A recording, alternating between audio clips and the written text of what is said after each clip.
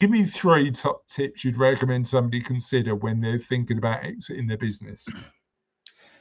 Am I allowed to say they should come and have a conversation with us? Of course you are. Get help is absolutely fine. Yeah.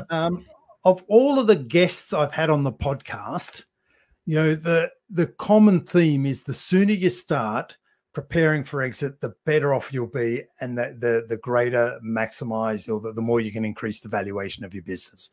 I've also had a number of owners go, hey, look, hey, I first approached you because I wanted to get out of the business. I'd had enough. I was stressed to the eyeballs. The business had taken over my life. I just couldn't see a future. I didn't know where to take it next.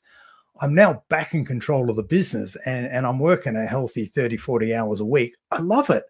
Do you mind if we don't sell it? And I go, look, no worries. I'm not taking a clip on your exit. So we need to get an early start is one tip. The sooner you start, the better. You said begin with the end in mind.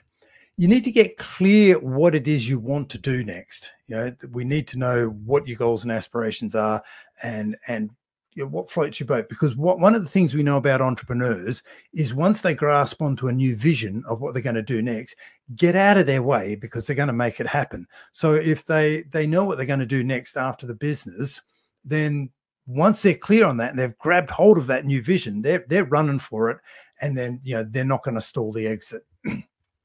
Another thing would be, yeah, look, the reality is the bigger your business is, the more valuable it is and the more enjoyable it is to run. I get a lot of messages from business owners who go, look, I just can't find good people. We can't get good people in the marketplace. And it always comes down to the leaders.